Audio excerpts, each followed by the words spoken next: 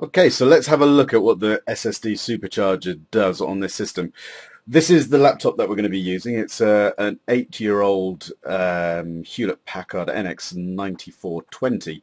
It was very, very fast machine when we bought it, but it struggled in the meantime. You can see it's an Intel Core 2 Duo, so one of the very first 2-core machines. If that doesn't mean anything to you, don't worry. But this one, you can see here, it was built in 2007. So it's an 8-year-old machine. Very long in the tooth, and what we're going to do is first of all we're going to boot it up with the normal hard disk. We've got the timing machine here which we'll use as a stopwatch.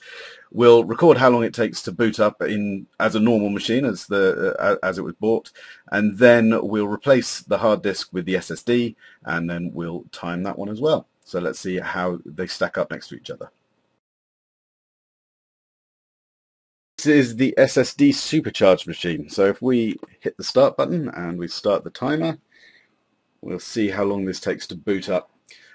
Obviously, during the boot up process, the hard disk is used quite a lot because it's got to get a lot of information of what Windows is, how to load it up, what you have in your startup. Everything has to be loaded in from scratch.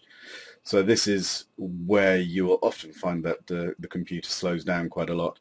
And as you can see, we're now coming into Windows. It's 25 seconds. How long before we can get our desktop up? Okay, so the desktop's there. 30 seconds. Let's see if we can get Excel open. And we've got Excel. We can already use it, as you can see. So that's nice and easy. Shut that down and let's get a video loaded. So at this time we're still loading up a load of windows, but as you can see the computer's having no trouble whatsoever processing it. It's absolutely fine, no bottleneck. So let's shut the machine down. And this whole process from doing all of that has taken, what, 1 minute and 5. Let's wait till the screen actually goes blank. 1 minute 10 seconds. So with the SSD in, we managed to boot this machine up in 1 minute and 10 seconds. So let's see what happens when we boot up the machine with its normal hard disk. So it's exactly the same machine. There's nothing has changed on this at all, except we have replaced the hard drive with an SSD. The loading procedure is exactly the same. It's loading exactly the same programs. It's loading exactly the same drivers. It's got no difference whatsoever in what it's got to do. The only difference between these two machines is literally the hard drive that it's using in order to load everything up. So we're now coming up to 30 seconds. The machine has brought up our first Windows screen. Let's see how long it takes for us to get the desktop up. I think you've probably still got time to make a cup of tea. In fact, this machine, before we started clearing it up, it was literally taking 6 or 7 minutes to actually become usable. So we did quite a lot of work in order to reinstall Windows, reinstall all of the applications that we use. So this is as clean as this machine gets.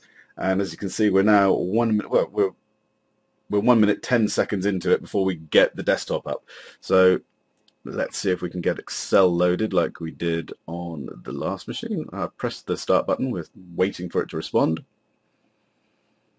The hard disk is churning away. It's got a lot of work to do. Okay, so it's only just given us the startup sounds, but we've managed to get the start menu up and we've got Excel now loading. So let's see how long it takes for us to actually be able to use it.